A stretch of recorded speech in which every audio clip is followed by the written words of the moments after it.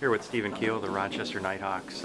Stephen, 4 points tonight, but fell a little bit short in the end. How do you guys regroup tomorrow in Colorado?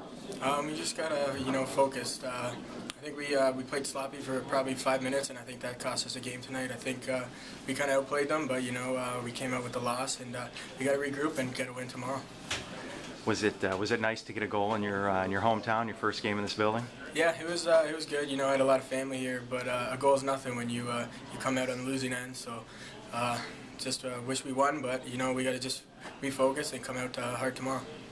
Offense seemed like it was working pretty well there for 3 quarters. What are some of the types of things you guys were doing well?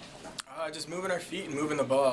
I think we're just passing, and we just we started shooting. Riker played a good game, but I think we could have buried a couple more. And it's just a tough loss. And I thought we had it, but you just got to come ready to play tomorrow.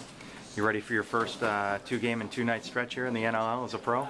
Yeah, it's going to be tough. Colorado is a great team. They're 3-0 right now, so we just got to come out and work hard and just come out right off the hop. All right.